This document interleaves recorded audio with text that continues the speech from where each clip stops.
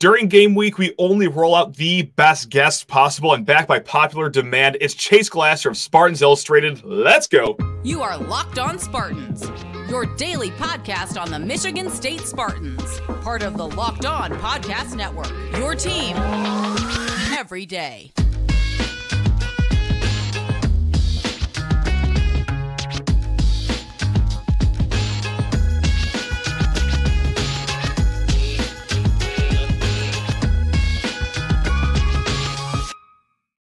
Download the Gametime app, create an account, and use code LOCKEDONCollege. That's all one word for $20 off of your first ticket purchase. Spartan friends, Spartan family, Locked On Spartans listeners, I could smell that cinnamon whiskey in the air. My feet are firmly planted on a cracked parking lot in East Lansing. It is so close to game day. Oh, man. So enough of me just rambling on and on. Let's talk to the guy that a lot of you love when we have him on this show. He is from Spartans Illustrated. His name is Chase Glasser. Chase, only just a few more days till kickoff. How are you feeling, my man? I can't wait. It's at the point you think about it, you read about it, you watch every game that you can get your hands on, and it's just like, I don't want to read anymore. I'm ready to go. Let's go. Right on. And it's also even outside of Michigan State, too. I was just reading the week 1 schedule, and I saw Utah, Florida. That might as well be the Super Bowl for me. That is going to be an awesome game. I mean, kind of grimy, they're not the best teams, but two brand names at least. So that's guys, cannot wait for this one. Chase, I've asked guests this question many times. I've asked myself this question because I'm crazy and I talk to myself a lot on this show. I've asked John Kirby, Graham Couch. I'm going to ask you, what is the number one thing you're going to be looking for on Friday? So far, the three of us have had the same answer. I'm interested to know your answer, though, for Friday. Well, I think the primary answer is the quarterback, just because that is the most important position in sports. But what I'm going to be looking for personally is team cohesion and just the general organization of the team. Are people getting into their assignments? Are there missed assignments? Are there guys in the backfield? Are there people running open when they shouldn't be? Are people generally where they're supposed to be? You have had the same coordinators for 4 years, and I'm looking for proof of concept. I'm looking for both of those guys are kind of in a prove it year for me. I'm looking to really see something, to see proof of concept. You've got 4 years. Ostensibly, you've got your guys. Let's see what this happens when it's a well-oiled machine and you have a series of off seasons to put things together. General team cohesion, organization, crispness, with the understanding that it's the first game. There's going to be hiccups. Stupid things will happen. That's just the nature of college football. But I'd like to see kind of a general cohesive effort from the team and a good effort by whoever trots out under center. Sure, of course. Like a lot of guests do when they keep on appearing on this show, we are in lockstep, Chase, because my next question, believe it or not, who do you have your eye on more between the two coordinators, not just for this game, but for the whole season ahead? It, just like you said, it is a prove-it year for both Scottie Hazelton and Jay Johnson. Is there one that you're looking a little closer at as we go forward with this season?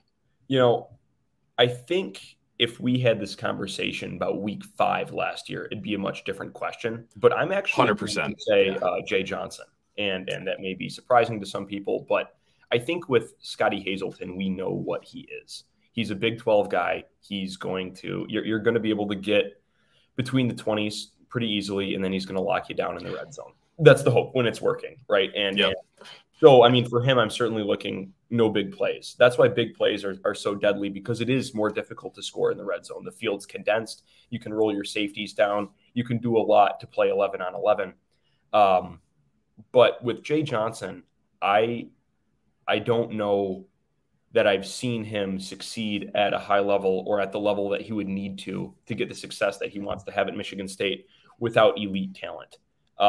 Not to say that there aren't good players on this team, but I don't think you have a generational running back and a guy who's just an eraser. And that's not me calling him that. That's his own offensive line calling him that. I'm interested to see proof of concept there with what he can do.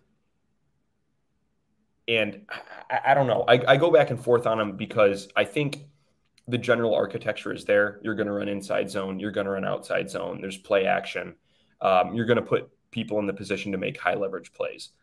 But I'd like to see a little more scheming people open. I'd like to see the tight ends, and that's something that he talks about, how the tight ends are so important in his offense. I haven't really seen that. I mean, you have Tyler Hunt, you have Malik Carr, Daniel Barker, a number of others. Connor Hayward was good, but I think he has a somewhat unique skill set that isn't really replicable. Yeah. I think Malik Carr could be a beast, and I'd be interested to see how he's deployed, assuming that he's ready. So I've really gotten my eye on Jay Johnson. I'd really like to see something from the offense. I'm right with you there, because I thought the usage of Daniel Barker was maybe a little underwhelming last year, and I just kind of talked myself into it. Well, you have Jaden Reed, you have Keon Coleman. I mean, it's kind of hard to squeeze a third fiddle in there as far as targets, but I would have liked to see a little more catches with him last year, but whatever. Plenty more issues last year than just utilizing one tight end above the other ones, but whatever. I mean, it is what it is. Right. Speaking of weapons, I want to go into a piece that you wrote for Spartans Illustrated not too long ago, and this is a man that largely us State fans don't know too much about. His name's Alante Brown. We knew him when he was a high school recruit because, well, Mark D'Antonio and company were hot after him. Absolutely. He picks Nebraska. Didn't do too much at Nebraska, has yet to find the end zone over there. What can you tell us about Alante Brown, though? Because there is some good buzz coming out of fall camp about this kid. Well, that's what I was just going to say, is that you hear coming out of fall camp some really good things about him, which is good, because this is a wide receiver room in which you don't have Jeremy Bernard. You don't have Keon Coleman. You lost Jaden Reed to the draft, and you've got an unproven, or at least new, quarterback. So Alante Brown is extremely athletic. He's got a lot of wiggle. At the very least, I think he could be a weapon in the return game, whether that's a kick returner or punt returner. That depends largely on his consistency, catching the ball, getting to the ball, things like that. But I think he's certainly someone who could be kind of the designated end-around guy, which I feel like Michigan State has had going back to about 2014. Yeah. I think he could certainly do that. I think he's raw. He hasn't really refined the tools of being a receiver. But I do think that Hawk has the pedigree to get him there. This year, in year one, maybe not looking at him as a down-to-down receiver, but someone who's able to come in, maybe run some hitches, make some people miss in space, do some things like that. But largely, I think I'm looking for him to just kind of be an athletic weapon and then hopefully grow into something down the line. Now, if it turns out that some of this buzz comes to fruition and he's further along than we think, that's nothing but a bonus. Yeah, 100%. Do you have an inkling of like who the top pass catcher is going to be? I'm not going to use receiver because Malik Carr can also be included in this conversation. But look, it's just Trey Mosley. It's just Malik Carr really coming back. Yes, some guys do have some experience like Montori Foster. Right. But it really feels like shaking a magic 8-ball to see like, all right, who's going to be the top guy this year? Do you have an inkling as it who it could be for these first few weeks of the season here? I mean, as far as anything insider, no, I don't. But yeah, sure. Looking for just kind of what does the offense do and what has the concepts pointed you towards in the past? I'd say probably Trey Mosley working out of the slot will get a lot of looks just because oftentimes you're someone who's working towards the middle of the field. And if you're working towards the middle of the field, just a lot of times that's the quarterback. You're looking in the pocket, you're looking downfield, you're going to see that. A lot of times that may mean you're matched up with a nickel, a linebacker, a safety. Yeah. So you'd expect someone to be able to get some pretty good leverage. He's also experienced, I think, understands the fine art of being a receiver and route running perhaps a little bit better than someone like Tyrell Henry or Montori Foster. So I'd look for him. I'd look for Malik Carr because he's a huge target and he is returning. He's got a lot of experience that can be good or bad. I'd point towards it being good. He's caught a lot of balls. He's going to be a big target, kind of a security blanket maybe. If he's come along a bit, I'd look for those two. And then if you get a nice surprise on the outside, that's just fine too. Something else that you saw in the spring game that I looked at in their film, particularly with Nathan Carter, but also with Jalen Berger, is the ability to catch the ball coming out of the backfield. That's also deadly because almost always you're going to be carrying a linebacker or a safety, most of the times a linebacker. So if you can get that matchup on a Texas route or something like that, that could also be something that's just kind of an easy dump off to get some free yards. And I want to switch sides of the field here in a hot second, but Chase, you've done a great job of carrying this first segment, so we're just going to send you to the bench for a quick coffee break here. And also, I got to talk to people's ear off about Gametime. Time. This episode of Locked On Spartans is brought to you by Gametime.co. If you see me walking towards Spartan Stadium this Friday, I will probably be on my phone. And no, I'm not popping off a tweet or checking Instagram. I will be on the Gametime app buying my tickets. Now, why am I going to be doing that at 6:45 on game day? Well, their flash deals and last-minute ticket sales are the best in the business. It is so easy to find and buy tickets, also for every kind of event, not just college football. You could also, hey, go catch a show at the theater, go catch a concert. They got it all on Gametime. It is the fastest growing ticketing app in the country for a reason. When you go on the app, you can get actual real life images of your seat before you buy, so you know exactly what kind of view you're going to get inside of Spartan Stadium. Just buy tickets in a matter of seconds. It is 2 taps on your phone and you are all set, and they are sent directly to your phone. You don't have to go digging through your email as you're getting waved down through security and there's no service at Spartan Stadium. Gametime makes this whole process so easy, you will not believe it. So snag the tickets without the stress with Gametime. Download the Gametime app, create an account, and use code LOCKEDONCOLLEGE, that's all one word, for $20 off of your first purchase. Terms apply. Again, create an account, redeem code LOCKEDONCOLLEGE for $20 off. Download Gametime today. Last-minute tickets, lowest prices, guaranteed. Also, if you want to look the best in Spartan Stadium or at your tailgates or at the sports bar or in your basement, homefieldapparel.com is where to get the hookup for all of your game day needs. From their bomber jacket that they released last week, super fresh. You will faint when you see their bomber jacket. Or also, hey, hoodies, long sleeve t-shirts, actual t-shirts. They got it all for all genders. It is the best in the business. They use old school logos, vintage looking apparel. And as good as they look, when you put home field apparel clothing on, you're going to feel even better. It is like putting a cloud over your torso, ladies and gentlemen. So go to homefieldapparel.com, check out, but not without hitting LOS23 as a promo code first for 15% off of your first order. That is LOS23 for 15% off of your first order over at homefieldapparel.com. And let's get the one, the only Chase Glasser of Spartans Illustrated back into the mix here. Chase, let's switch to the other side of the ball. Let's talk about a position group that about 76,000 eyeballs will be on at Spartan Stadium, and then many more on their televisions. It's the secondary. I'm really going to shock a lot of people here. It has not been good the last few years. Is Terry Roberts the answer? Is it just simple as Terry Roberts being the answer? You also did a film room piece on him not too long ago, and this is a kid that he gets to Michigan State. I'm like, cool, that's depth. He hasn't really played a lot. I'm not going to expect much out of him.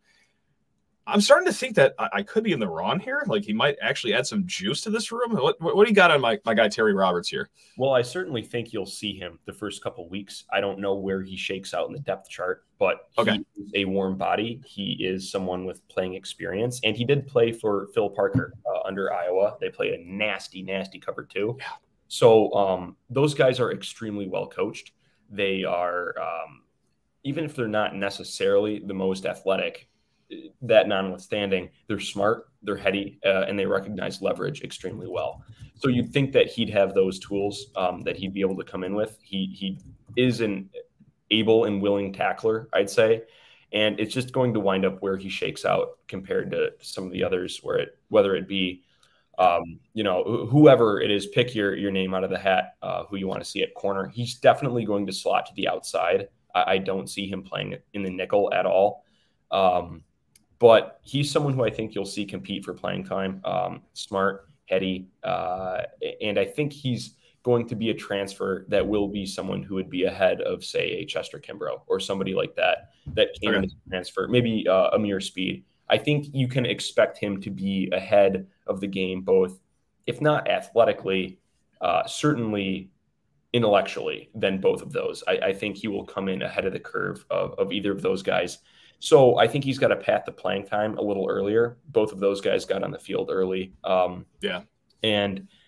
the room has gotten a bit deeper in past years, right? But I still think there's certainly an avenue for him to play. I could see him being a contributor. Absolutely. Got to hit on one of these transfer cornerbacks. And I say that, I mean, choose my words carefully because one of them just got drafted to the NFL. So I guess it wasn't all a failure with the Amir Speed. But hey, Bill Belichick, he's a wizard. When he sees that frame, he's looking at Amir Speed and being like, I could break that horse like that. I can make this work. The people in East Lansing can't, but I will. So. Or at least certainly a special teams contributor, whether it be a gunner, so you can get down on punt returns, something like that. Who knows what goes on in Bill Belichick's mind? Who knows? I do want to ask you a question, and this is a question that I've gotten from a few listeners here, and this is throughout the summer, the off season. Like, hey, what do you want to see this year? Sometimes I'll be asked this question out of the blue, or sometimes I even ask the question, just told that they want to see more pressing from our cornerbacks this year. I want to pick your brain about this because you can explain this brilliantly. Would that make sense? Does Michigan State already press enough, in your opinion, or does that just go against everything that Scottie Hazelton stands for? Where do you stand on corners pressing, if you will? So, press man. So normally what that means is you are lined up 1 yard across from the receiver, normally with inside leverage. You're forcing somebody to the outside, generally indicative of man-to-man defense, at least at that position. And I think the biggest question to ask with the pressing is what does that mean colloquially, right? Like, what does that mean to the person that's asking it? I would say in a lot of scenarios, it's someone who's frustrated with why are these guys playing 10 yards off on 3rd and 5 or something like that. That is a sentiment that I understand, but Scottie Hazelton's many things, I don't think they're stupid, right? And in my experience at the line of scrimmage, quarterbacks, especially if you're experienced at all, you have a series of checks, right? And a lot of times you can take this from Michigan State, the New England Patriots to Notre Dame Prep High School. If you see press man with inside leverage, 9 times out of 10, the quarterback will tell that wide receiver to convert to a fade, hand signal, tapping the helmet, something. Sometimes it's not even spoken. It's just automatic. If you see someone in press man without a safety over the top, you convert that to a fade. A similar complaint, I think, with a lot of the people that say we need to press more. Well, these cornerbacks aren't athletic enough. They're getting beat all the time. So I would take you back to a game that we all remember well, the 2020 Michigan game, where you have guys like Vince Gray and Jamon Green who are athletically limited. They were put in press man by Don Brown, and Ricky White absolutely detonated on them. Everybody remembers that, right? So it doesn't – I understand the frustration of why are we playing so far off? Why are we giving them free yards? That's extremely frustrating, and I do think that someone like Salgado might be able to come in and maybe coach people up on the intricacies of being a corner, improve their technique. You might be able to come up a little bit closer. You may be able to play a little bit more technique, but it's not as formulaic as, well, as my cornerbacks get better, I'm going to roll them up more. I would rather give up 5 yards than 50 yards. And there were times, I believe against Washington last year, where Michigan State did press. And at the line, Penix checked to a switch verts, and I forget which receiver it was, but was just screamingly wide open for a touchdown. Yes. And it's one of those things where with the personnel, you're a bit damned if you do, damned if you don't. And that's where you look at Tucker, and people can talk all the live long day about whether it's D'Antonio, whether it's Tucker, recruiting, this and that. It is an immutable fact, in my opinion, that the talent on the team is deeper this year than it has been in past years, and that there are bodies in the secondary that are coming along, whether it be a Dylan Tatum. I mean, personally, I think he projects more to like a little bit of a nickel or a corner, or other people who we've heard good things about, Malcolm Jones being one. You know, it's you hope that those guys are a little more athletic and they're able to put their foot in the ground and drive on the ball. But the entire structure of this defense is much different than what the D'Antonio defense was, where he was playing press quarters. Now, you look at what he had, guys like Trey Waynes, Darquez Dennard, people like that. These are excellent, excellent players. They also fit a physical profile. Those guys are big. Those are big corners. And a lot of times in D'Antonio's best defenses, those guys when they were able to come into the defense and contribute, they were upperclassmen. They'd been in the system for 3-4 years. They knew that down to a science, because there's all sorts of rules and responsibilities and just technique that comes with playing quarters press or match quarters like D'Antonio ran. You just don't have the same luxury right now. So it's an interesting kind of conundrum, because I understand the frustration. I really do. But also, you don't want to see people wide open down the seam. So you hope that the talent gets better and it's able to work. But at the same time, you saw proof of concept in 2021, where, yes, there were times that didn't work. I'll talk about that in a minute. But largely, it worked where, hey, you can drive the field on us and we're going to shut you down in between or in the red zone. You can drive the 20s. You can drive in between the 20s. We're going to force field goals in the red zone. Right? Now, the issue with this is that because the players are athletically limited, there is a susceptibility to big plays. Okay. And that is what just kills you. If you can put a lid on the big plays, then all of a sudden this becomes a lot more workable. I point to the Michigan game, right? Michigan didn't get hardly anything over the top. When they were successful passing the ball, it was when they got a tight end with leverage on a safety. That happens, okay? But in the red zone, what are we going to do? We're going to roll the safeties down. We're going to fill gaps. We're going to have a safety on the quarterback run, so that mesh point read. You know, I think there was 3 or 4 times that McCarthy pulled it in the red zone. It was not successful, okay? And they forced field goals. And I think going into that game, you say, hey, if we hold Michigan to 29 points, I think most people feel pretty good about that, especially with the caveat that 7 of those points were a direct result of the long snapper throwing it over Behringer's head, right? Not good. Good. Yeah. That's something that's functional. That's against a good team. It's kind of like there's a meta game in college football where Ohio State is built to win national championships. Penn State is built to beat Ohio State, or at least compete with them. Michigan State is built to beat Ohio State in a different way that Penn State is. And Michigan also has the capability to run through Penn State. But Michigan is not built to win a national title in the same way that Ohio State is, with that developed passing game, things like that. Similarly, Michigan State is pretty well equipped, I think, to slow down a team like Michigan. We're going to bow up in the red zone. We're going to have a really strong front 7. You might get between the 20s, but you're going to kick a lot of field goals. Okay. But they're also built where they can just get torched by a team like Ohio State. So it's just, there's this constant meta game in college football that I think you need to take a step back and say, okay, well, why are they doing this? And I think until you have a new defensive coordinator, you're not going to see a massive difference in how your cornerbacks are aligned, whether they're pressing or not. You never know. I mean, defensive coaches, they know how to run a lot of different coverages. You may see a cover 2 where they roll their corners up. I'm not saying that won't happen, but down to down, I don't think you're going to see that tight press man. And I'm not sure that you'd want to.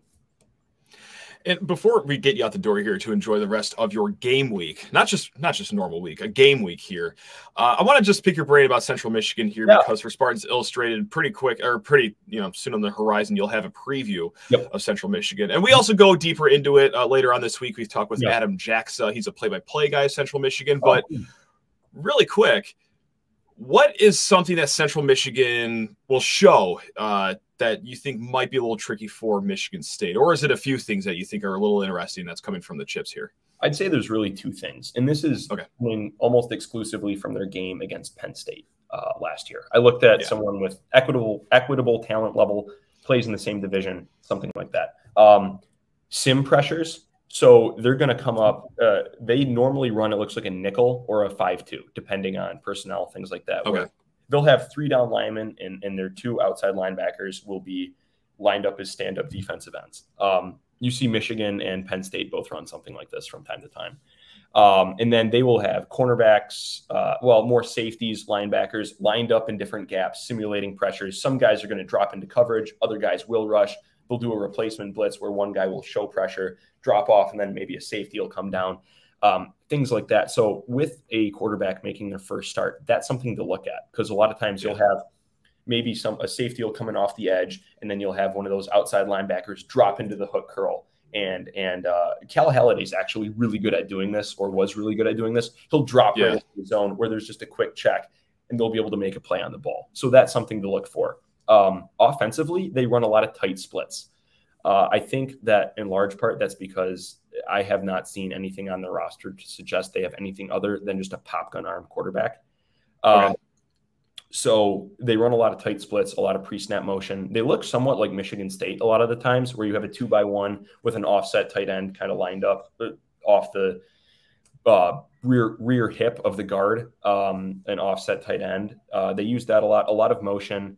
I just don't think they have a developed passing game. Last year, they had a guy named Lou Nichols, who was the leading rusher in college football in 2021. If you live in Southeast Michigan, you may remember him from a billboard on the Lodge where it said that he was the best running back in the state of Michigan, which was very funny.